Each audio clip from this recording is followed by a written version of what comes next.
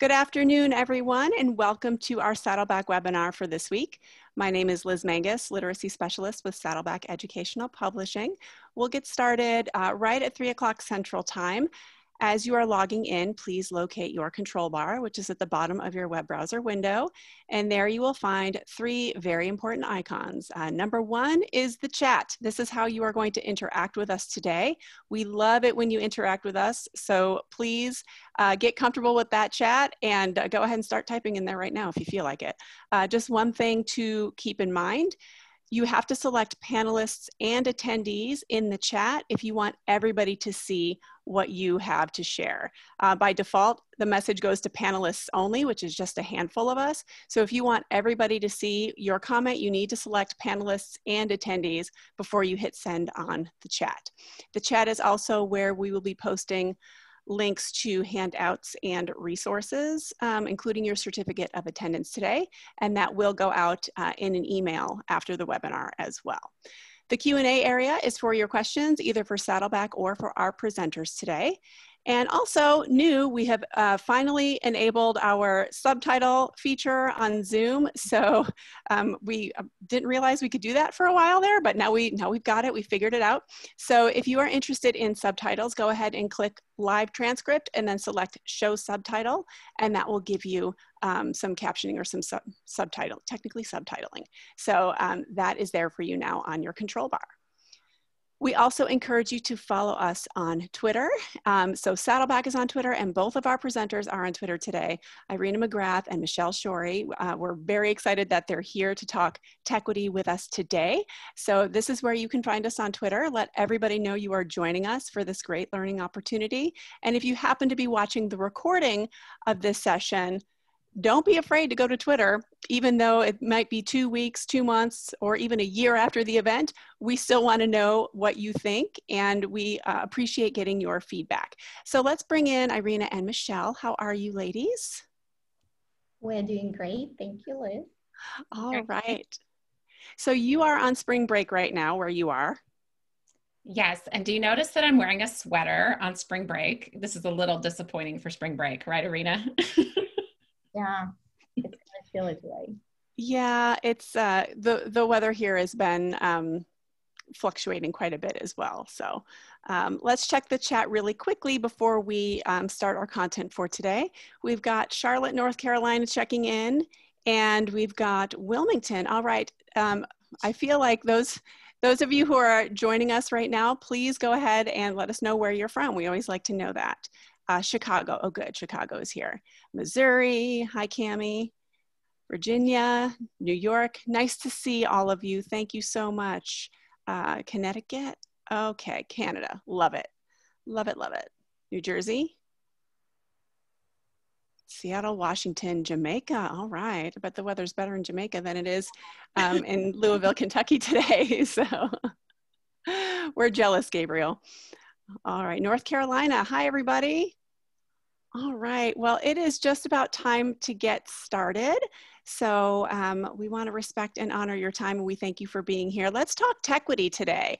I feel like with the very slow movement back toward brick and mortar, we don't want to lose sight of this issue of Techquity, particularly for our multilingual learners. And you might be here because you're even wondering, what is Techquity? What are some things I can do to help my learners? So Michelle and Irina are here to share their skills and their wisdom with us. And we thank you so much for being here. Let me officially introduce them to you, as we always do every week. We'll start with Irina. So she is an ESL expert, and she's an English learner herself. She is an assistant principal at the Newcomer Academy in Jefferson County Public Schools, which is in Louisville, Kentucky. And she is also co-director of the Louisville Writing Project and a University of Louisville and Indiana University Southeast adjunct who teaches ESL and ENL methods and instructional strategies for diverse learners courses. And joining her is Michelle Shorey. She is a veteran language educator, 24 years of experience, everybody, across 5 states. So she is currently a district ESL instructional coach, also in Jefferson County Public Schools in Kentucky. Obviously, I'm sure you could guess she's very passionate about literacy and high quality PD. And Fun fact, she helped to establish Dolly Parton's Imagination Library in Louisville, and she hails from Oshkosh, Wisconsin. Shout out to our attendees from Wisconsin who are on with us today. So thank you both for being here, and I will let you take it from here. Thank you so much, and I'll screen share. Okay, Irina, does it sound good? Perfect.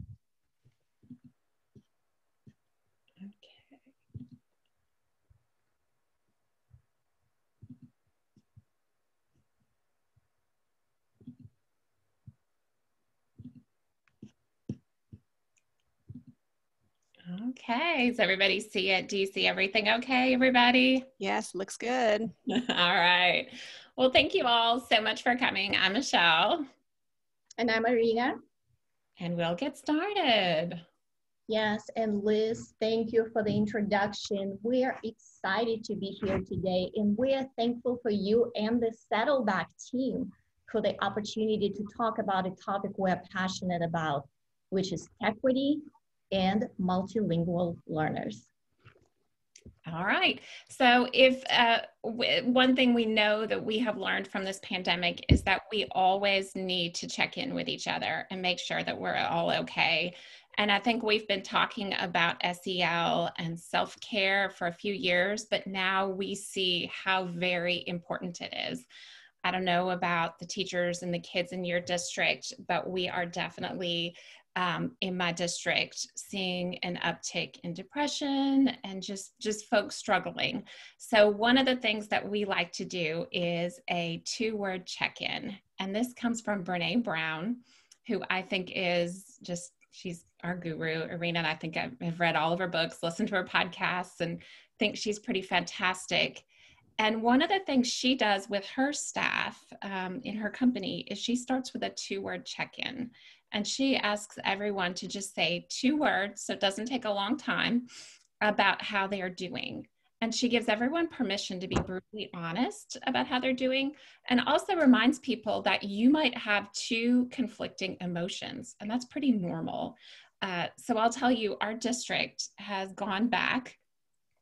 We started with elementary students a couple weeks ago, and I popped in, and I've been helping with elementary schools, even though I work with high schools in general. Our high school kids will be coming back on Monday, the 5th. So right now I'm feeling 2 very conflicting emotions. I'm excited because I've seen these elementary kids and I've picked up on all of their energy and their enthusiasm for school, but I'm also terrified. I'm nervous about, everybody coming back and, what might go wrong with buses or something. So my 2 words would be excited and also terrified. So if you all would, in the check-in or in the chat, would you put your 2 words so we can hear how you're doing? Irina, what are your 2 words? My 2 words would be thrilled and uncertain.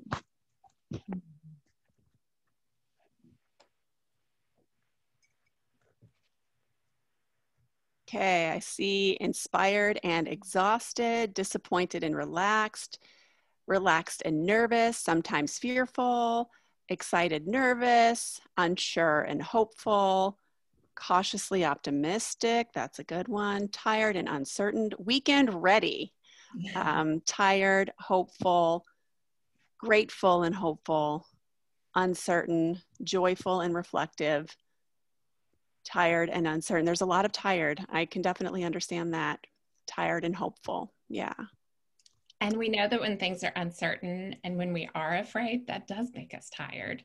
I love doing this. I do weekly cohorts with ESL teachers, and we start our meetings with this, and it's been really nice. It helps me read the temperature of the room with the teachers before I start, because I don't want to share a resource that's totally out of touch with where they are.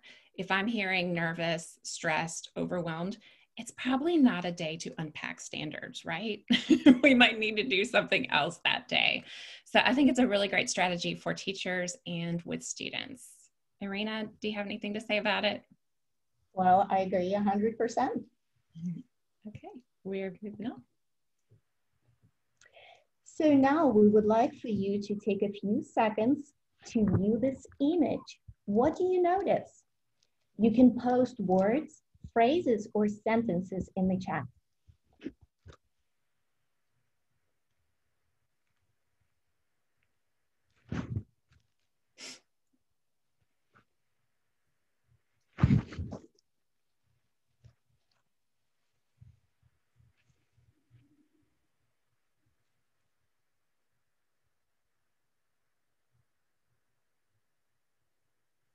Okay, I'm seeing inclusive, outside, zigzags, stairs, ramp, alternative to stairs.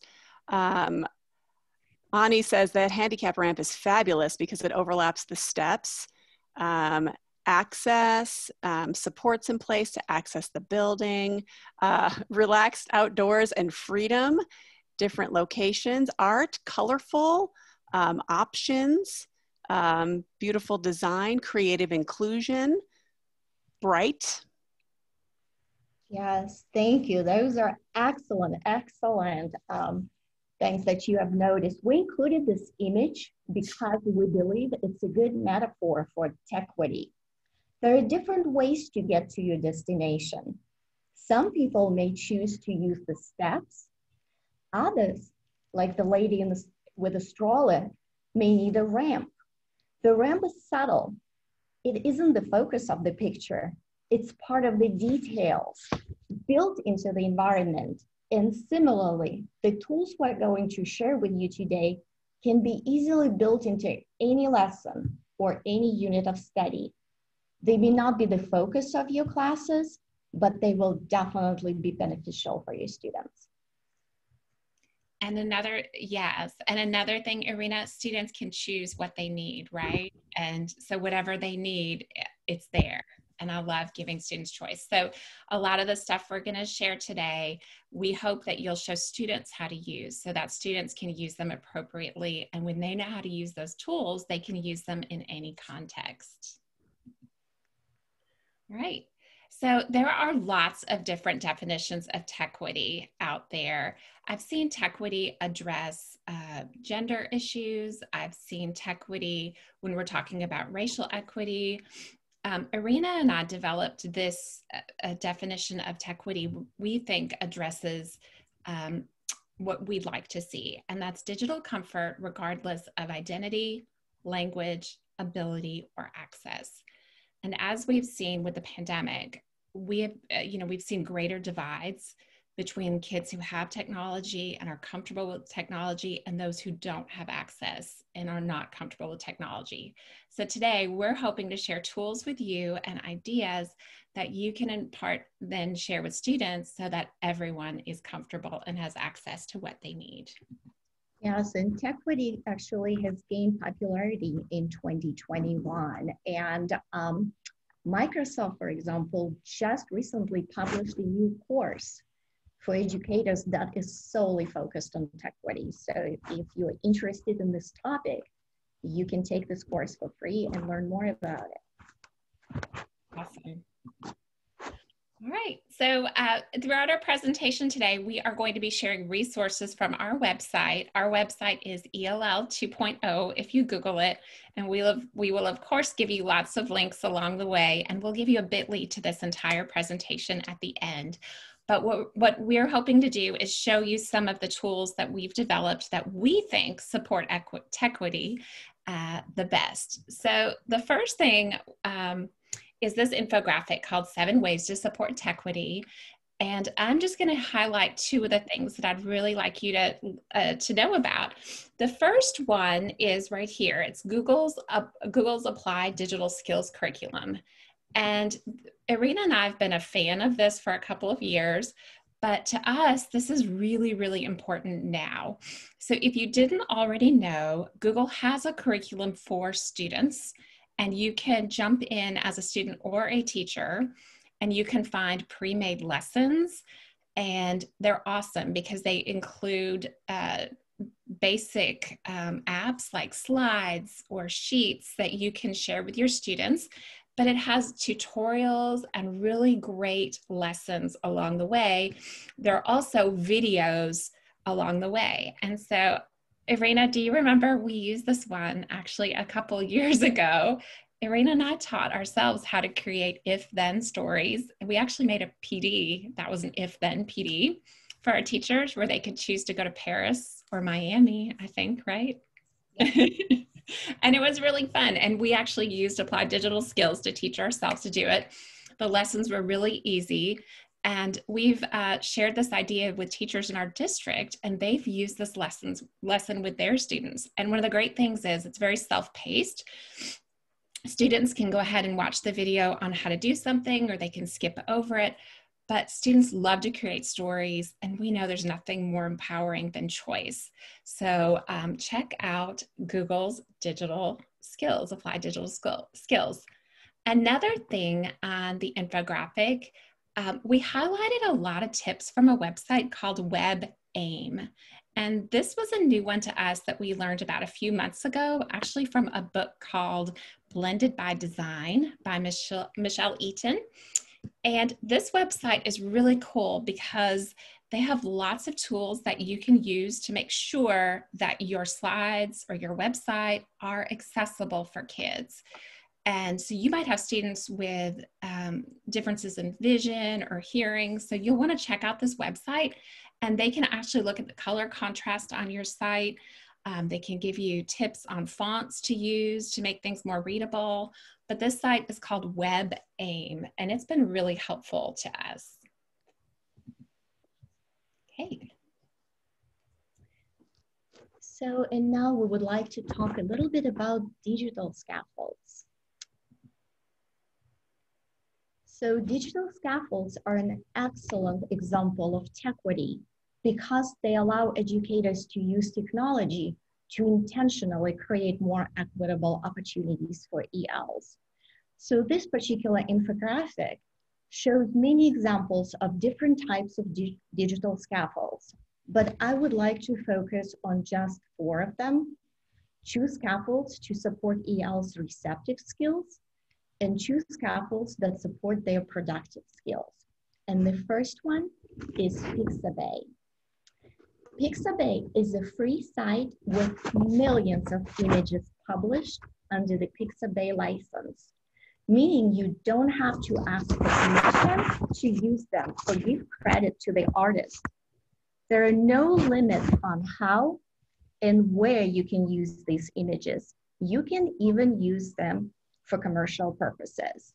And when you click on the drop-down arrow in the search box, Michelle, would you mind clicking since you're the driver today? Right where it says images, that drop-down arrow, you can select an image, photo, vector graphic, illustration. Irina, I'm sorry, I need to interrupt you because there's some interference with your microphone and it's affecting your sound.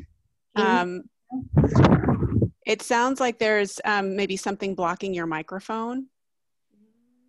No, I don't. You have some papers on your desk, maybe? Yep. No. Okay. No. Okay. No. Can you hear me better now? Yeah. No? Yes. It sounds a little bit better to me, but you were sort of going in and out there, and I didn't want everybody to miss this information. So, right. Yes, please let me know if it happens again, but I'm not sure why. Okay. Sounds good now. Thank you. Okay. So again, once you click on the you can select photos and even illustrations or a video, which is absolutely amazing. And this is a great tool for English learners and teachers of English learners to use to help incorporate images to enhance the learning experience of their students. So, and I'll give you an example. Let's say my class is reading about animals, and I give my students a definition that says a heavily built, short-legged mammal with a shaggy dark coat and a bushy tail. So my ELs might struggle to visualize the animal, and some of the descriptors may be foreign to them at the moment. But if I show them a picture of the animal, they would better understand what was being described and what the word meant. And actually the description that I gave you, it's a description of Wolverine. So the second scaffold that I would like to point out is Microsoft's Immersive Reader. Thank you, Michelle, for going back. Microsoft's Immersive Reader is in many products. First of all, it's in Microsoft products such as Word, Outlook, OneNote, but it's also in other platforms and apps such as Flipgrid, Peer Deck. We're actually, yeah, here's the video that we created to show how Immersive Reader works. You want to show it, Michelle? You want to click on it?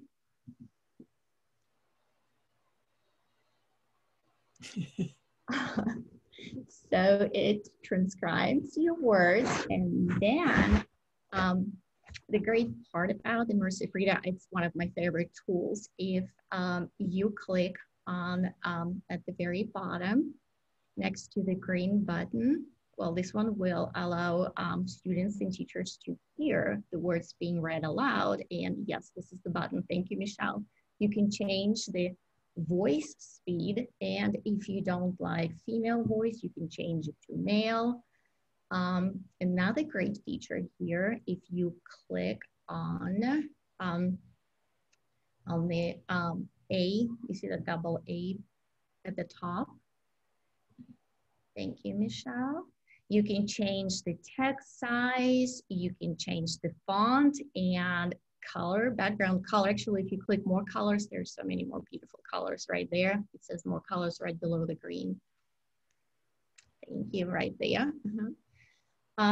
You can, if you go to the book now at the top, because that's the most important one for our English learners, you can activate a picture dictionary.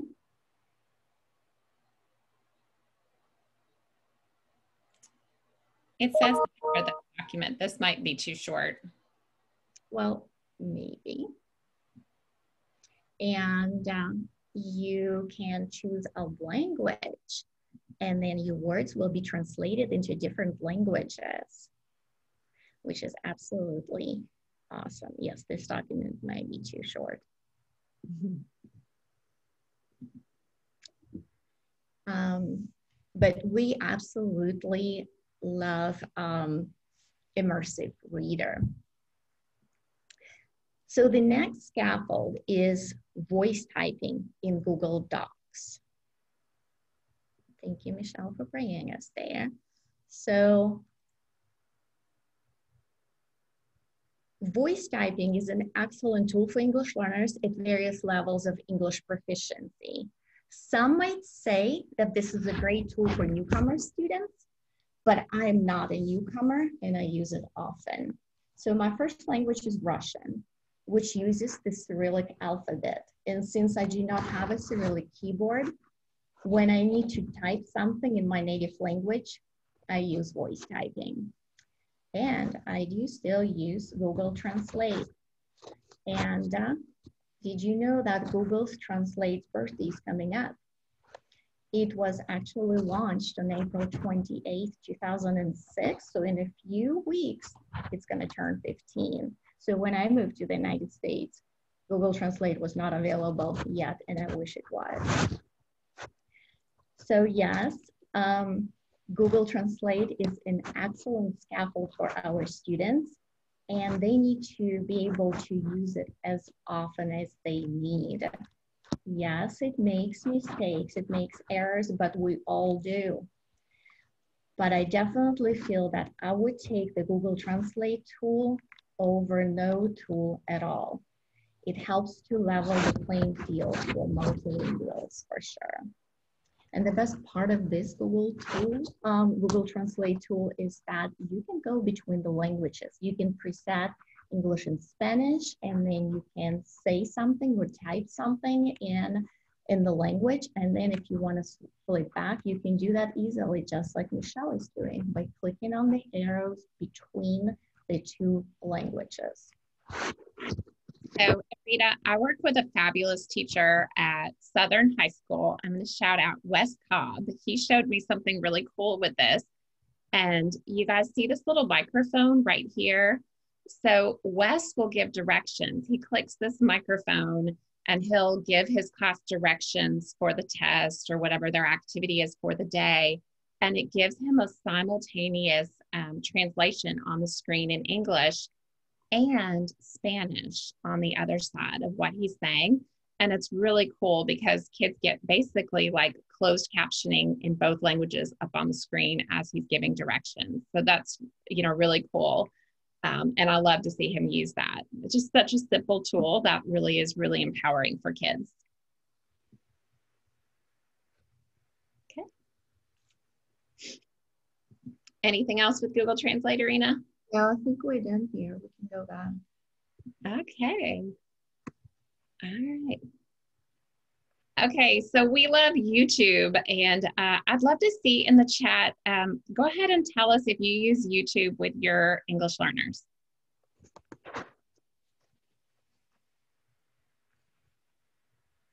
Okay, waiting for those responses to come in. Oh, it says yes, always. Yes, definitely. Oh, yes. Lots of yeses, constantly, frequently. Yeah, so I think the answer to that is yes.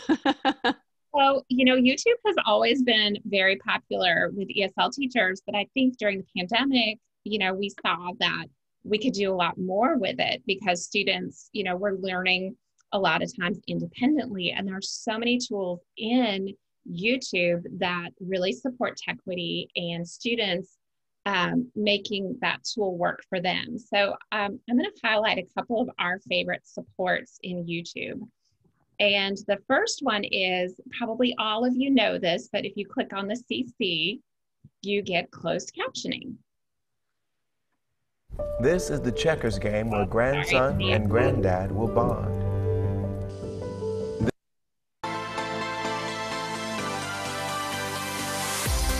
So as you see, you're getting closed captioning, but I hope you also know that if you click on the settings wheel, we can adjust the speed. So normal speed is often just a little too fast for English learners.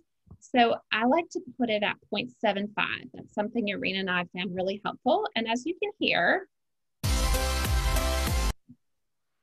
meaning people will have more days and longer. It's still comprehensible, and it's still pretty natural, but it slows it down just a little bit. I was a French teacher in a previous life, and just having things a little bit slower in French for me is so helpful. So I know how powerful that can be.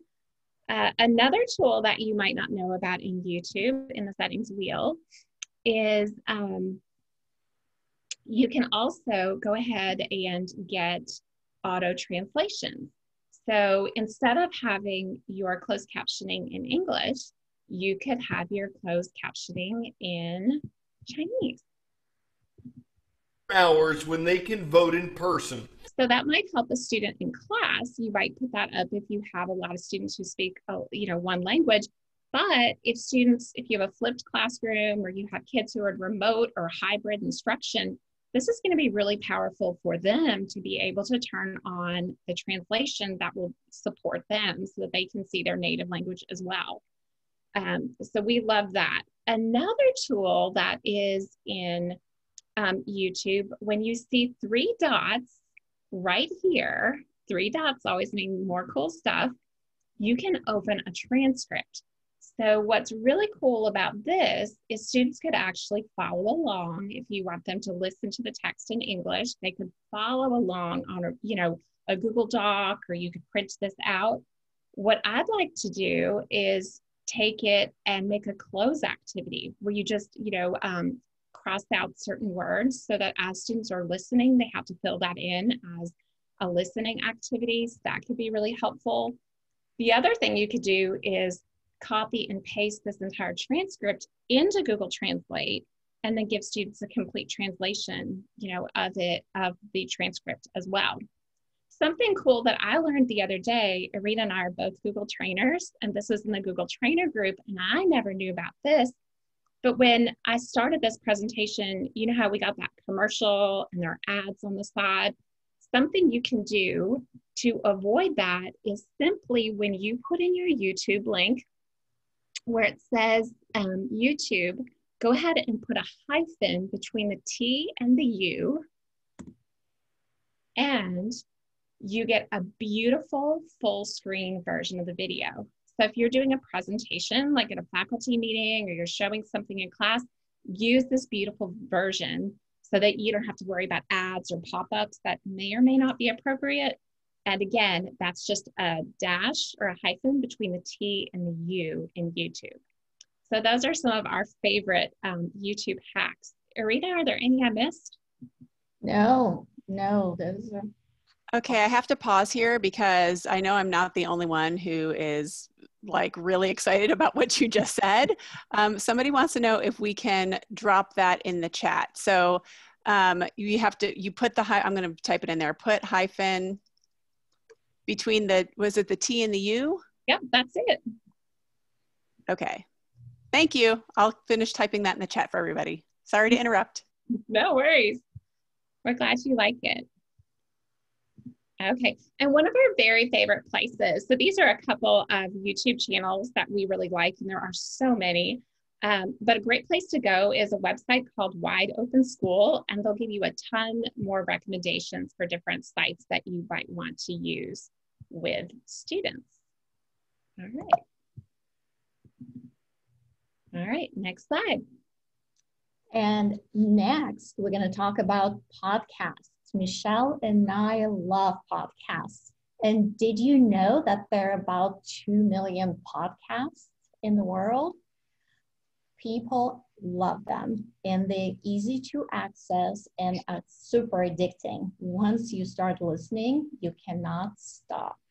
So they're especially great for helping our students develop their listening comprehension and build confidence and literacy. So most podcasts are short and free, and they offer a broad range of topics for all kids, for all ages. And the best part about it, that you can stop and rewind a podcast if you miss a word or if you're confused about something. And that is very helpful for English learners. So especially if they encounter a challenging vocabulary, so they can pause, rewind, and re-listen and listen to it again. So this particular infographic highlights elementary, middle, and high school podcasts.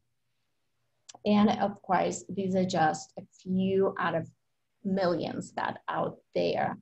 So we will, yes, show you some. One of them is Kids News.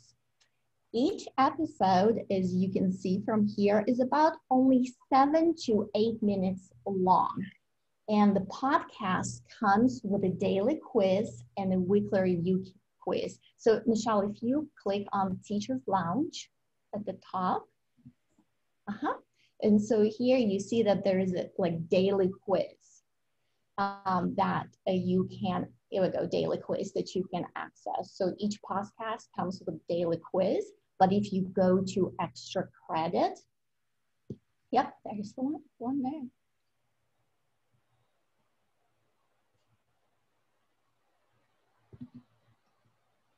But if you go to the right, it's to the right, extra credit, and here you will get access to the weekly in review quiz.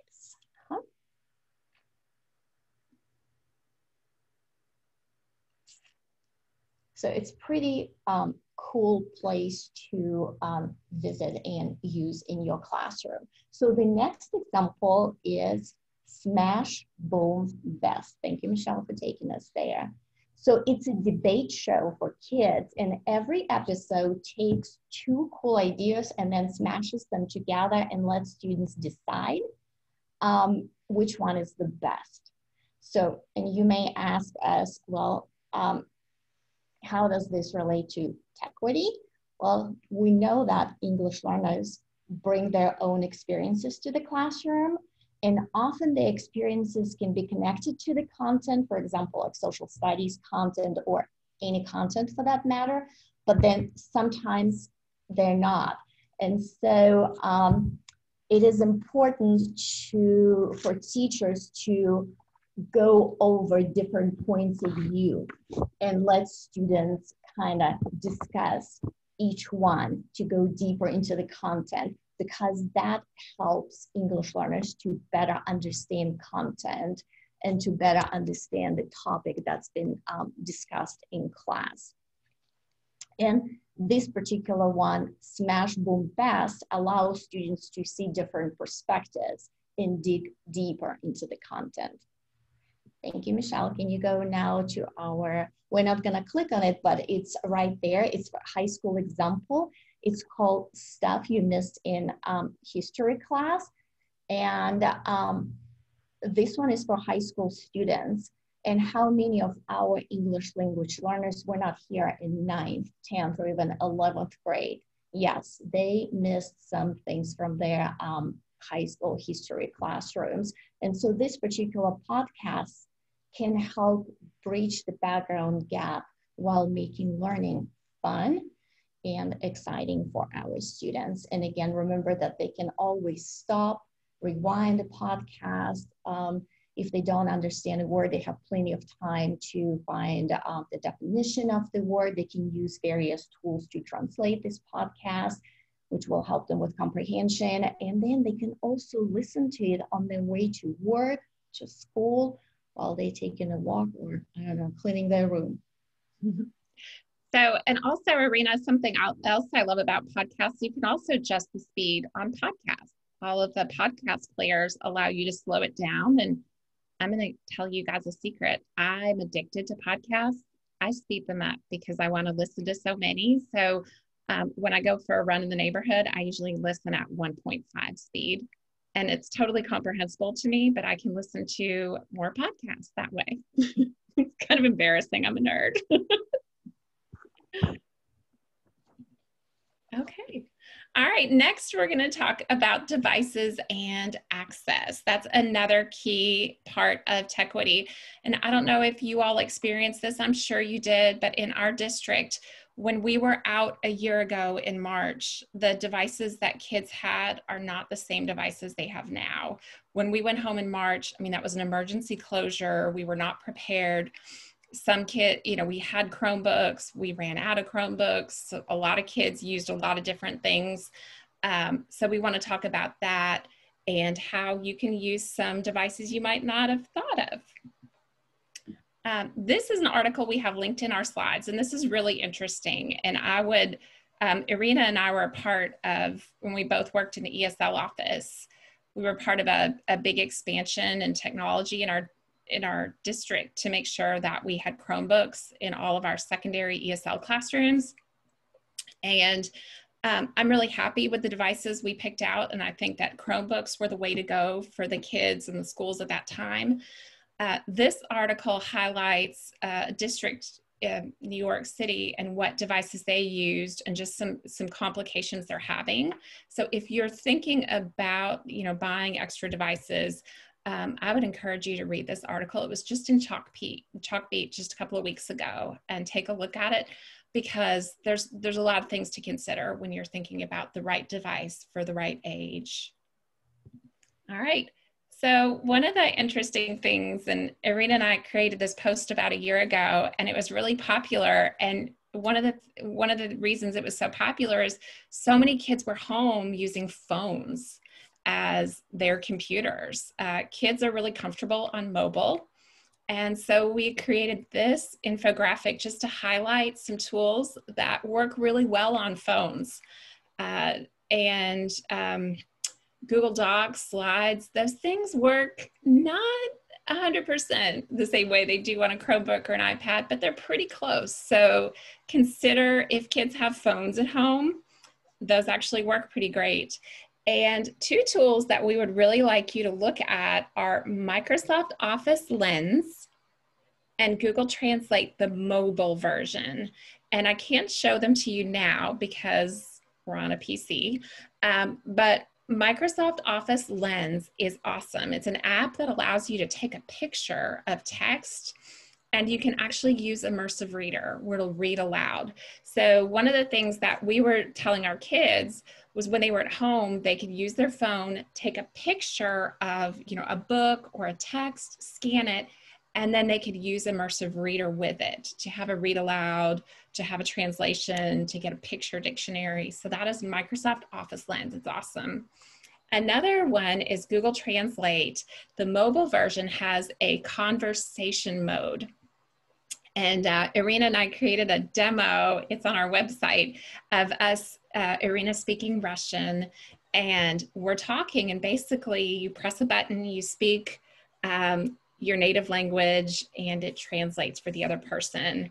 And I've used this with students and parents. It works beautifully. We had a Somali father come to our office about 2 years ago, and I tried giving him a written translation, and he was also blind. And so using this was awesome. I was able to communicate with him orally. So check out conversation mode in Google Translate. I don't know if anybody else watched Emily in Paris on Netflix, but they used it in there. And I was like, that's so exciting. And if you don't have a really good connection, even with your phone, it's still okay, because quite a number of languages do not require internet connection at all. Your phone will still work. So Google Translate Mobile with conversation mode will still work on your phone.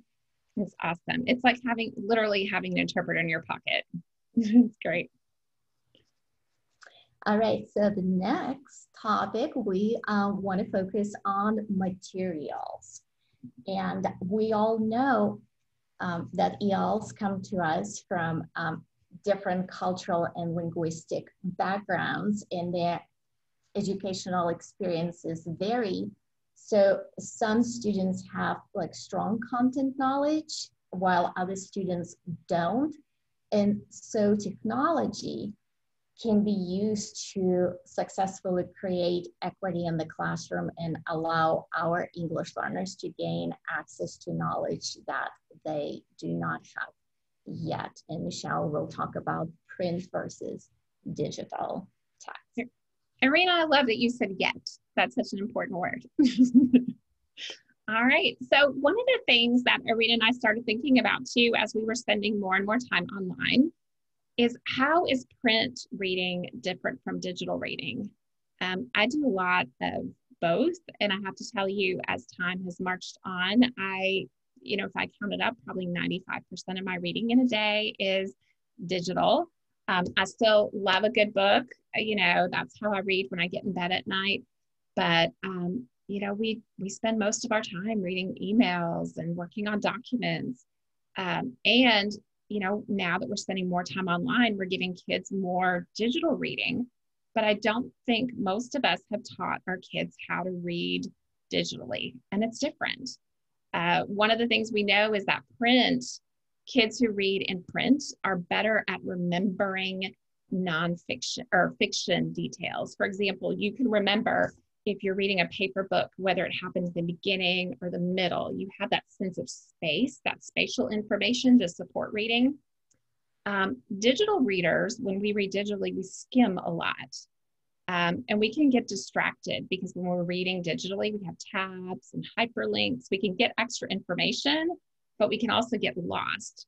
There's a great study, and they actually used a David Sedaris text, which I think he's hilarious. And they found that kids who read fiction were able to remember more details and were able to remember more, people who read print were able to remember more about fiction.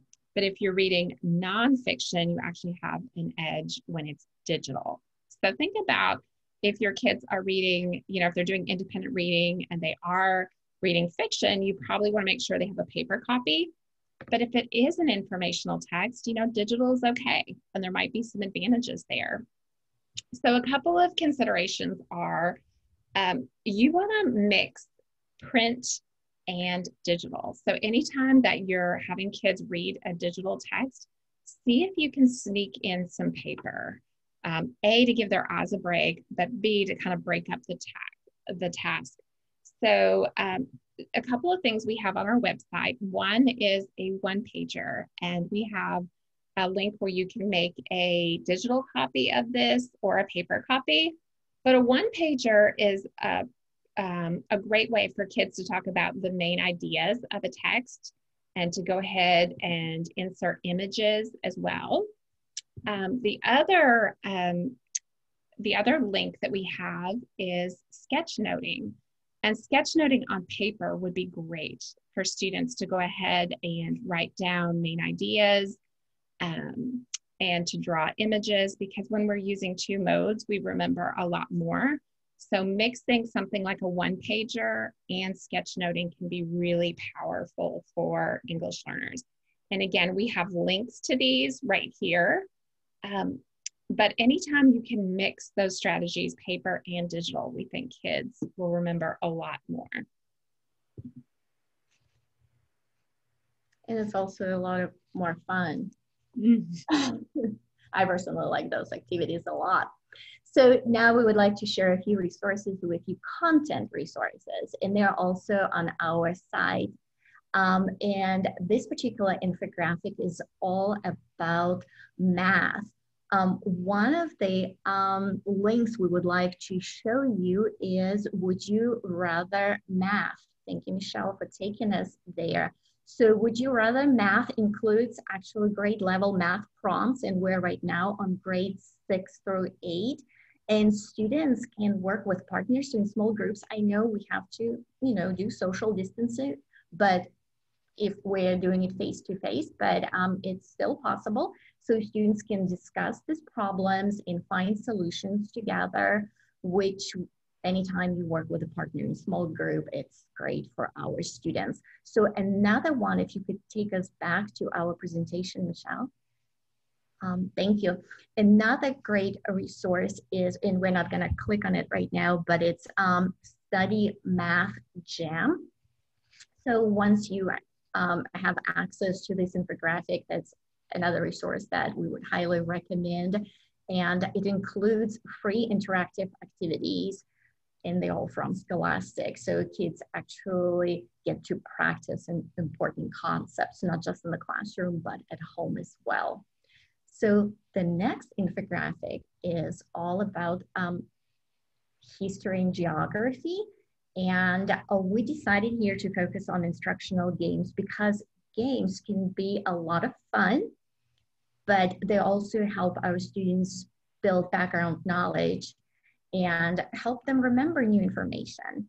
One of my favorites is Cythera Geography Games, and we're gonna take you there. And right away, you can see from this website that Cythera has more than 400 different quizzes in 39 different languages. You can just pick, place, world geography, or you can select North and Central America and play fun games with your kids. And those are educational games that, as a matter of fact, Marzana highly recommends to use in the classroom.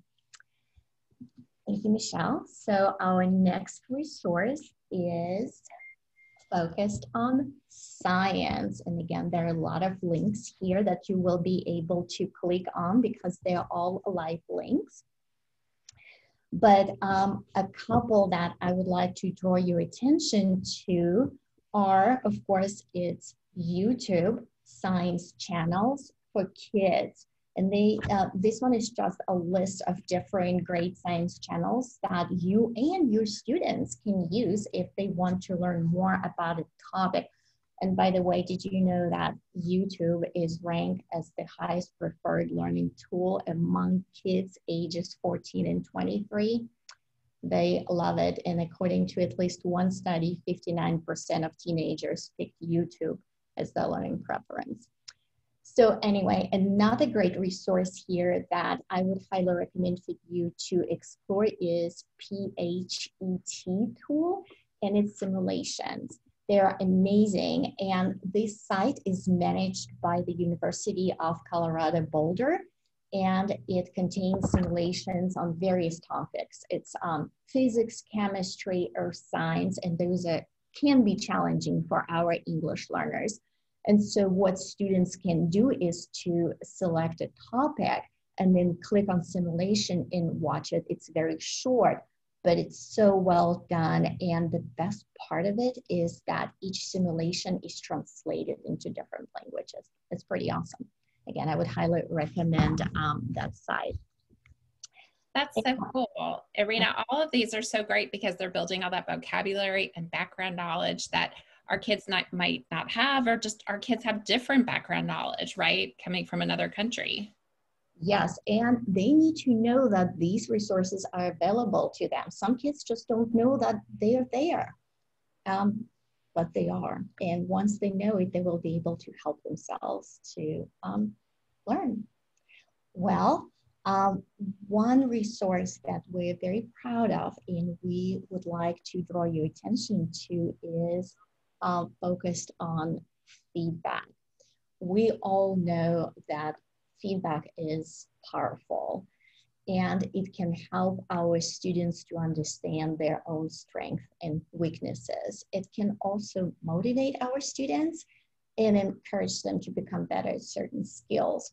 But one of my favorite quotes is actually by John Hattie, and I'm sure most of you are familiar with John Hattie. So when he talks about feedback, he says that feedback given but not heard is of little use.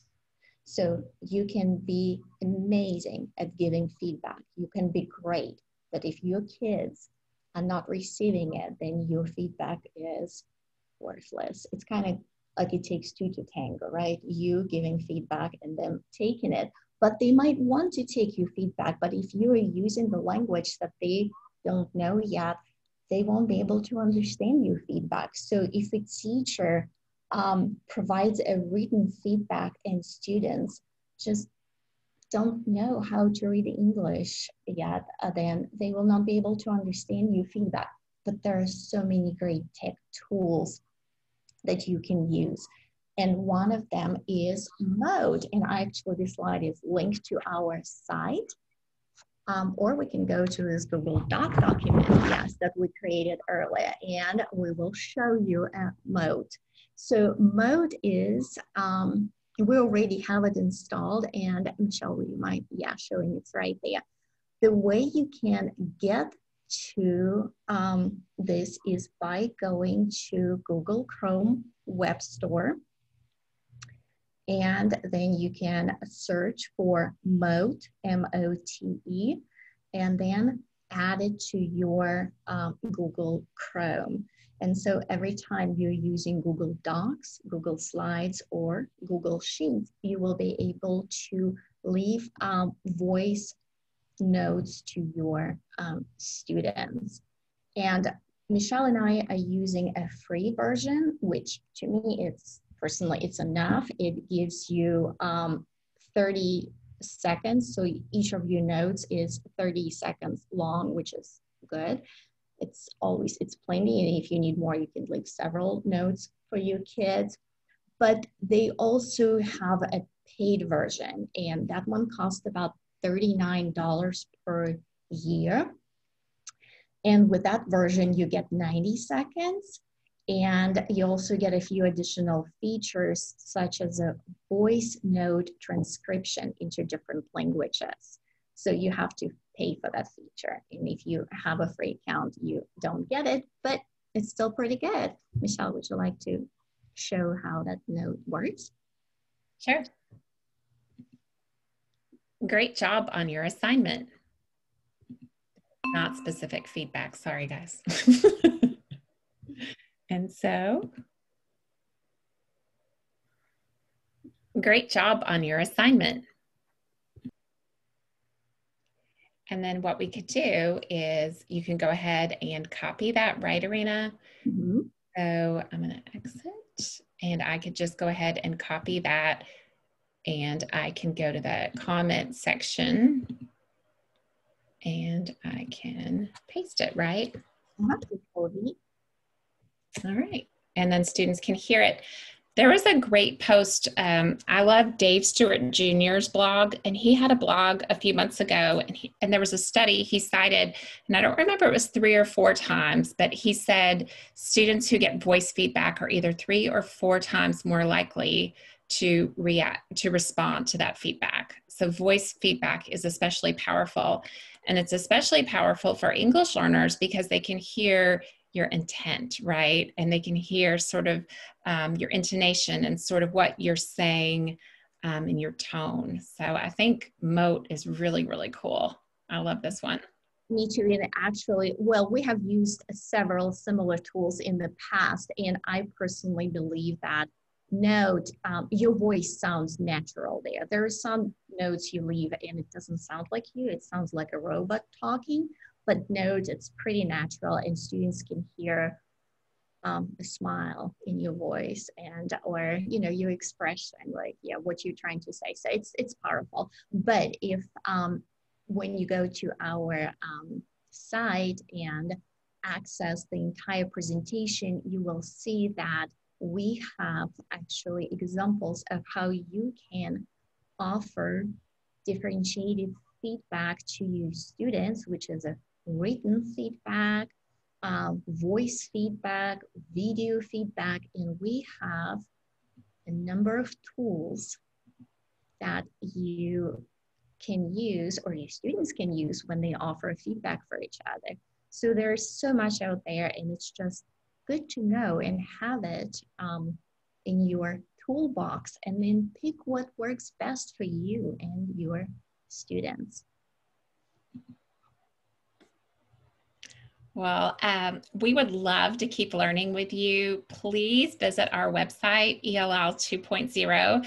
Irina and I update it every Tuesday at 4 o'clock. We send out a tweet telling you that we have a new resource that we've created. We have a link to today's slides. It's bit.ly/ELL, those are capital letters, 4121 for today's date. And again, we have fresh content each Tuesday. What's up there right now, Irina? What do we have on our website currently? Well, this one is, yes, viewing. You can, yeah, click it. It will take you to our site. Would you mind clicking on that? Thank you. So this is the most recent one, and with a few ideas on how you can support your students. It's viewing as an interpretive mode of communication. It's pretty awesome and has really good sites. And actually every infographic we create, you can make a copy of it. We always have a button for you to click on the button. You can make a copy and you can modify it. You can change it to meet your needs, but everything we make is free. We create as free, and it's available for teachers to download and to adapt to meet their students' needs. And we'll have a new one for you Tuesday. We're working on compelling input, because we know when input is interesting, kids will really listen to it. So we're working on compelling input. That's written input, video input, and then sound like podcast. So check us out on Tuesday. Well, this was a pleasure. Thank you all for having us. I'm going to stop sharing. Thank you so much. And I will let everybody know what we have coming up next week, and then we'll talk about some questions and some of your greatest hits from today that really resonated with people. So next week we have Leanne Nicholson returning. She was on with us in the fall to talk about high impact reading tools, and now we're going to do the writing side of that equation. High impact writing tools. This is for K-12 classrooms. You can register on our website, or when you receive the email prompting you to register, you can take care of it that way as well. And we hope you will join us. Don't forget, Saddleback now has high-low readers available on a digital platform, so you can find more information about that on our YouTube channel. There's an on-demand webinar giving you an overview and some basic information, so look for that. And now let's jump into questions and comments. A lot of the questions that came in were fairly straightforward, and I just kind of handled them as they came in. You know, there were things like, is this free, or where do I find that again? So most of them were like that. However, there were two things that came up where people were like, whoa. And the first thing was the YouTube thing with the little hyphen. People really like that. And the other thing was the print versus digital reading. So, and I wanted to circle back to this because I think it's so important. And what you said was we need to teach our students how to read digitally. It's a different way of accessing information, right? So I guess my question for you is, and I'm sorry, I apologize in advance, there's probably not an answer to this question, but it's an interesting thought exercise, which is, as we're moving back into brick and mortar classrooms slowly but surely, what is the outlook for incorporating this notion of teaching our students to read digitally into the classroom, into professional development, making this a priority? Because we've been doing this for a year now, and it's not likely that learning with devices is going away. We will be going back to print books a lot of the time, but students also need to be prepared to access and consume information on a device. So where do you think this is going to rank in the to-do list when we are back to everybody in a building, do you think? I'll go first. I think it's really important, and actually a book that gave me a lot of information about that was The Perfect Blend by Michelle Eaton. Had some really great information in it. And then I'm trying to remember, tell me who wrote Proust and the Squid? Marianne Wolfe, right? She has a new book. I think it's called Reader Come Home, that I also read, and it has some great information about print versus digital reading. And I think the most important thing is to let your kids know that they're different. Now that I know they're different, I approach them differently. I find myself skimming. When I'm reading on my e-reader, I find myself going down the page very quickly, and I remind myself to slow down. If something is really long that I'm reading for work, if somebody emails me something that's a very long text, I print it, and that helps me slow down. So I think that's really important, and to chunk it and to have mini lessons. Some of the things that we put on the infographic are like a headlines strategy, where you actually take the text and chunk it and create a headline for different sections as you read. So really showing kids how to slow down and do that is really important. Irina, what do you think? One of my favorite strategies is think alouds, and I feel like it will be a great strategy to use when our kids are back with us, and to discuss the difference between reading online and reading, paper books, because some of them, it is quite possible, experience frustration when they were reading text online and they were challenging for them. And now it's a good time to go back and have a conversation with students, and then model through think alouds that, yes, this happens, it happened to me, and this is what to expect, and this is what you need to do. This is how you can help yourself. But those are very important conversations that need to happen, definitely. There's a really cool study, and if anybody wants me to send it, I can, but it's from Dartmouth, and that's where they did the David Sedaris study, where they found that you can remember fiction better in a paper format, but when you're reading informational text, you can often remember those concrete details better if you've read it digitally. That's interesting. Yeah, I would like to see that. So you can send that to me. That's really interesting. And Allison Newton. Allison, you know what? I'm going to write down your name, Allison, and I will email you and let you know and get that to you. Okay.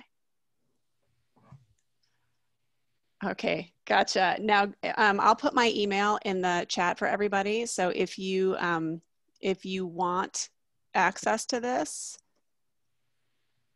then Michelle will send it to me, and then I can send it on to you. So go ahead and email me. Just let me know you were on the webinar and you want access to the print versus digital study, the Dartmouth study, right?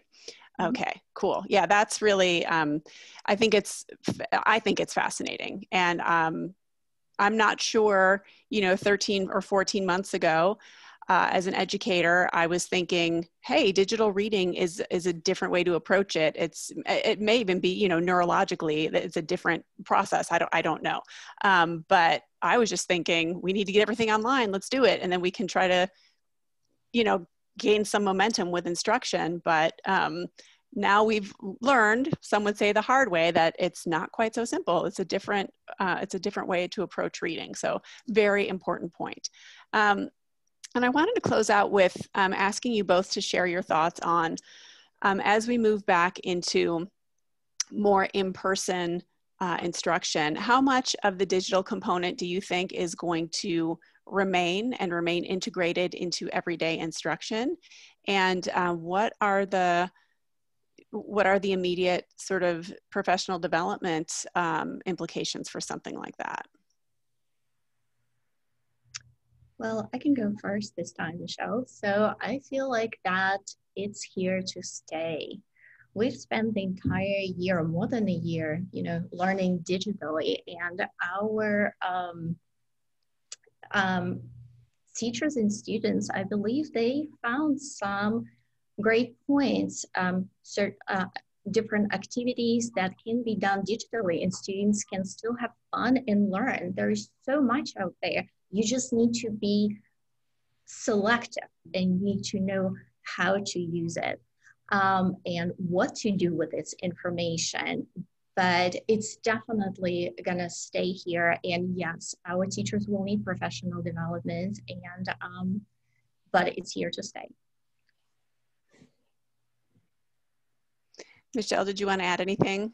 Agreed. You know, we have seen the divide, we've seen this digital divide, and we know that kids need support with digital literacy skills, especially our newcomers, maybe our refugee kids are going to need more support. I'm excited to get my hands on these kids so that I can sit with them and help them use those tools.